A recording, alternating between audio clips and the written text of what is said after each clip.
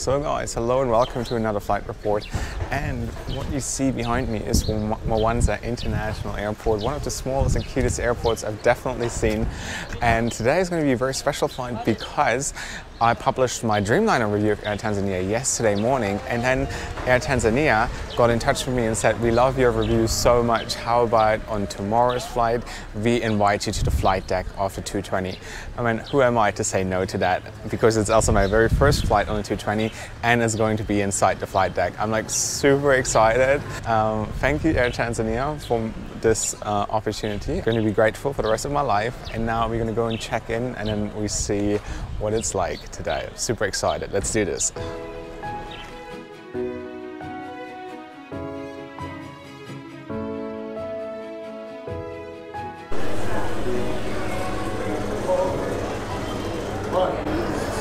So it's a small but also very hectic airport. It's more like a bus stop. Anyways, it's planned departure time is in half an hour. I checked on flight radar, the 220 already landed. Thank you.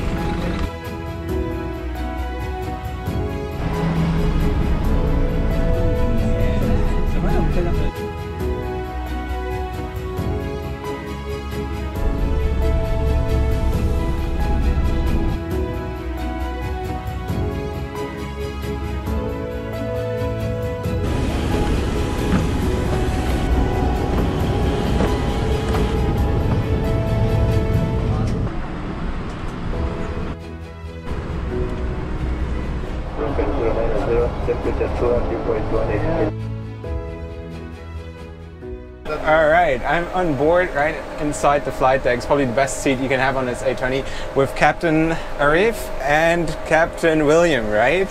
Awesome. So it's going to be an exciting flight, and it's also the only 220 operating in Africa, right? At the moment? At the moment, yes. Exactly. So I can promise you this is going to be quite an interesting episode today, right from the flight deck where all the action is happening. Now, paperwork is done, right? We're waiting for just clearance. All right. Yeah, and then we'll be on our way. And then be on our way. All right. Let's do this.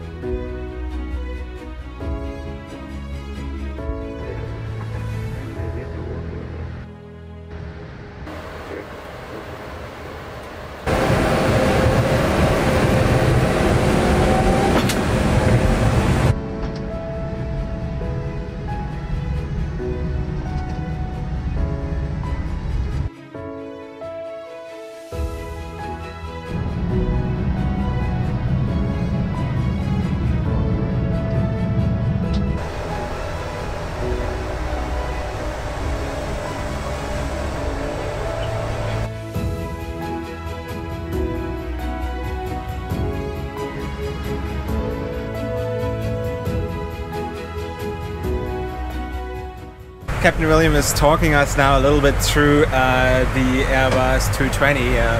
Have you always been like type rated for the 220, or what did you fly before? Oh, I used to fly the Dacia Q400 before the A220. Okay, yeah. So the government acquired the new A220, and that's because they had a history of purchasing the Q400s from Bombardier before. So yeah, it is a good aircraft, brand new in the industry. I think it's about maybe 3-4 years of new technology at the moment.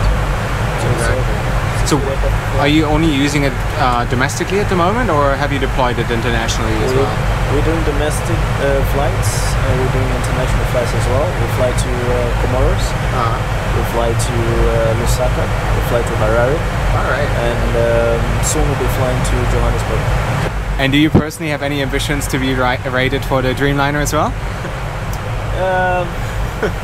It is a tricky question. It is a tricky question. I'm sure your boss is watching as well, right? Yeah, I mean, what is a brand new aircraft into the industry at the moment, and it's very good to fly. Yeah, so I would say it depends. It depends really.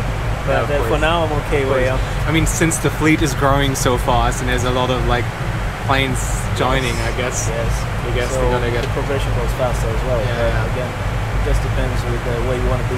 But still, such ambitious times for Air Tanzania, right? The fleet is growing, the network is growing, so it's quite interesting. It is interesting, and it has to do with the push from the government and the president himself. He wants he's more into the idea of we should have a national carrier flying the flagship around locally and internationally. And as soon as he got into power, this was one of the promises that he had to fulfill. But again, the expansion rate is so rapid. We cannot say it's not possible to keep up with it. We're trying to keep up with what the president wants. Yeah, I mean, like a few years ago they were technically dysfunctional, and now they've been putting all this up. So I can't wait to see you guys go internationally and compete with all the other African airlines. And so then it's also Captain Arif's birthday today. Captain, it's your birthday today. Yes. How come you don't get the day off? It's a training flight, so better off doing the training than... That's right. That's good. But still, I'll finish in the afternoon and then have a nice time in the evening. Anything planned for your birthday? Yep. Anything planned for your birthday? Yes, in the evening. Yeah. In the evening. Hopefully I'll be there, yes. So to my dear subscribers, please leave your birthday wishes in the comment section below. I'm sure Captain Arif is going to be happy to read them. Oh yes, definitely.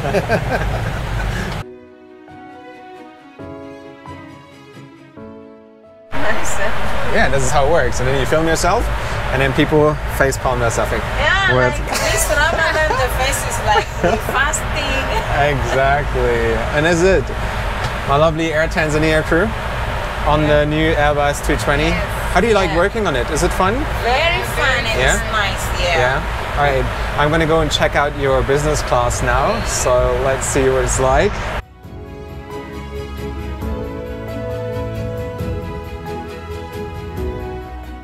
So, and this is the business class here on the AIRBUS A220. It comes in a 2-2 configuration with 12 seats in total. As you can see, there's no personal entertainment screen, if I'm not wrong. No. You got a foldable table here, and let's see what the recline is like. Got a nice, decent recline here. And I love the cabin. Like, considering that is a bit of a smaller aircraft, the cabin actually is very spacious. And as you can see, everything is like still brand new. The economy class comes in a 2-3 configuration, like most of the AIRBUS A220 operators use as well. And the aircraft is actually also designed to cover quite some distance. For example, the longest 220 flight in the world currently is from Riga to Abu Dhabi, and it's a 6-hour flight. So this airplane actually can do quite some distance as well. And for example, Air Baltic is the best example. They're going to have an all 220 fleet in the future, and they've already acquired a lot. And they're using it quite frequently all around Europe, and they go as far as Abu Dhabi. So this airplane is very flexible, can do short hops, and it can go on long haul medium flights. So it is actually quite of a in-between product, you know. For some airlines, for example, the 737 or the 320 is too large or too big or too expensive to operate, and they need an in-between product, like bigger than the Dash 8, for example, so they get the 220. So yeah, this is what the Airbus 220 is all about, and orders are high. A lot of airlines thinking about getting it or have it on order. So I think this plane has a very bright and interesting future ahead of it.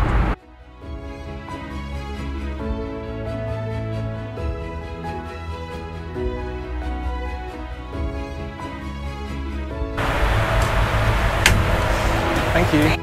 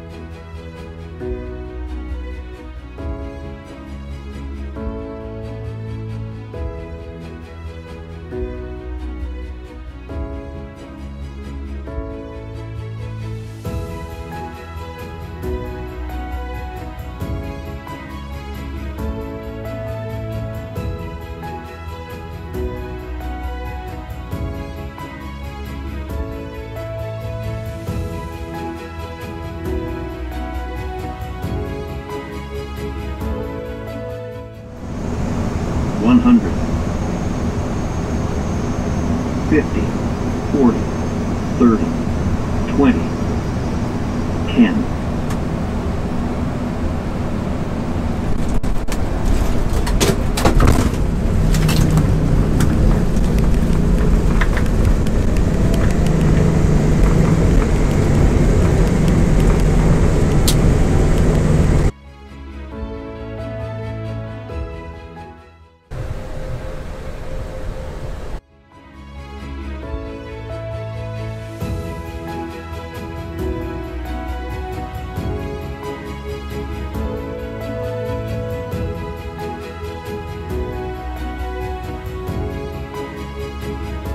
Welcome to Dar es Salaam. So this was it. That was the cockpit experience here on the 220 with Captain Arif and Captain William.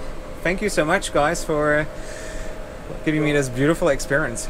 You're welcome. And good job, great landing. We're hoping that you're going to fly with us some other time and get to fly to some other routes, maybe in Osaka or Harare. For the last to get off. Thank you very much. Thank you, hey. Thank you for the fun flight. Bye. Bye. So this is it back in Dar es Salaam. It's a very rainy and gloomy day. However, that was quite an experience. I really enjoyed it. Very memorable first 220 flight. And yeah, if you liked the episode, leave me a like, hit that thumbs up button, subscribe to my channel if you haven't yet, and let me know in the comment section below what you think of the 220 Air Tanzania and this very unique experience. Okay. Sometimes it's an actual... But if you're making your video, make sure that part is not there. No, don't worry about it. Like otherwise, because it will show red here. Now I'm good friends with Airbus. They always invite me to their events, and if they see that, they'll be like, "Josh, what are you doing?"